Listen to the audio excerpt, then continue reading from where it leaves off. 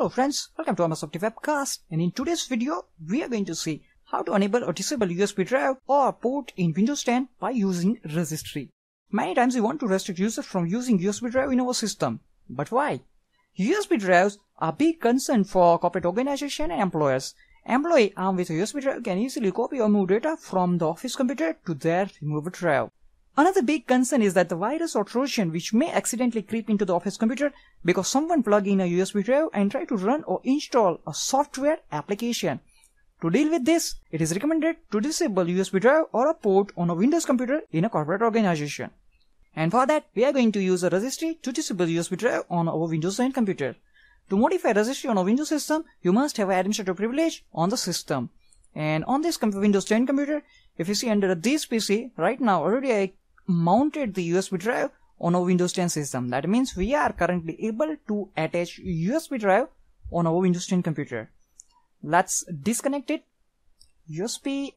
So first of all, let's open a registry by go to run menu using Windows plus R key combination. And at the run menu, type regedit. Hit enter. Click on yes. And on a registry editor console, navigate to H key local machine, then go to system. Under system, find current control set.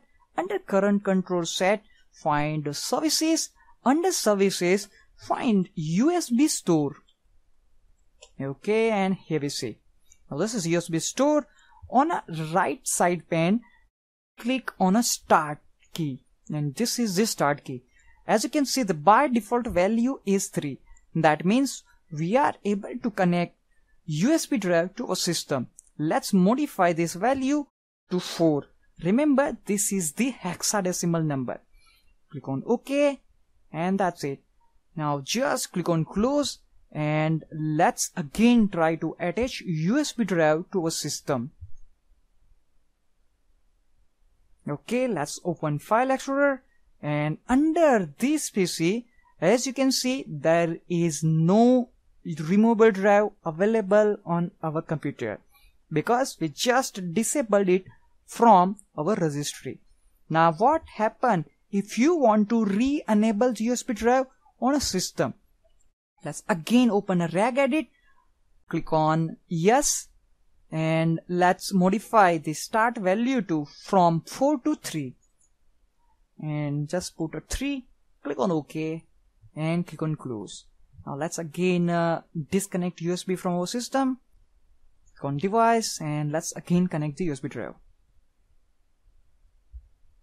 Okay, and as you can see, now we have a removable disk on our Windows 10 computer.